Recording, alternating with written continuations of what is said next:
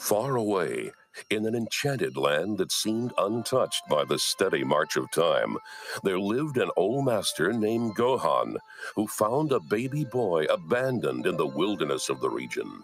The old master raised the boy as his own child, and marveled as the youngster grew and became uncommonly strong.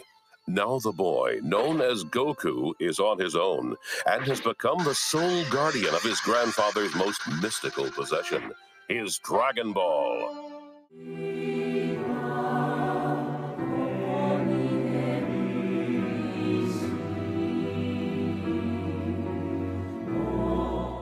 我が弟子たちよ。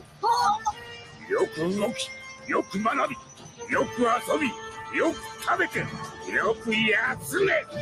人生をお持ちのおかしく張り切って過ごせ。なぜか俺ね。亀仙流はお主らと共にある。俺が最大最強のカメハメハ。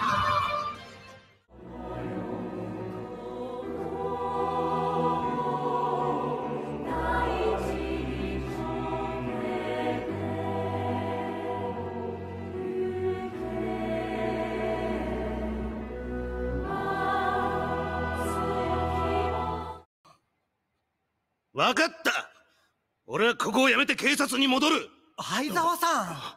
俺は局長たちのようにすぐに決断できなかったし、警察に戻る方に傾いていた。そんな意固地にならずに。いや、やめる。今またはっきり分かった。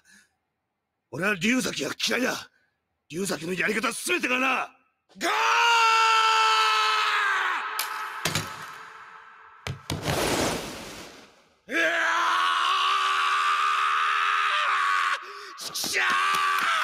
心配したぞー！ほいよ！よかったー！本当によかった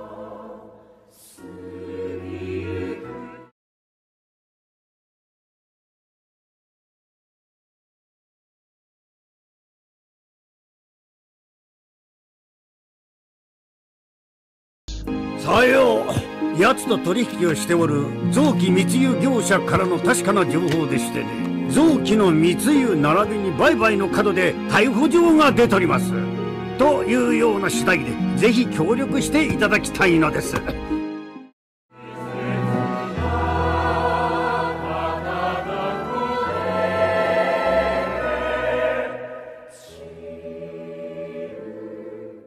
Hey, old man. How about we get you a date with a real live Earth woman? Is she a good kisser? Yeah, of course. Lucky break. This old-timer's just like Master Roshi. I owe you an apology. I had to go into the demon's lair because I couldn't ignore a woman who might be grieving. It makes me happy that you worry. Your concern for me means more than that of any other woman. God recognized me, as I had always hoped. Not only that, but he found me worthy of sharing his power to eliminate evil.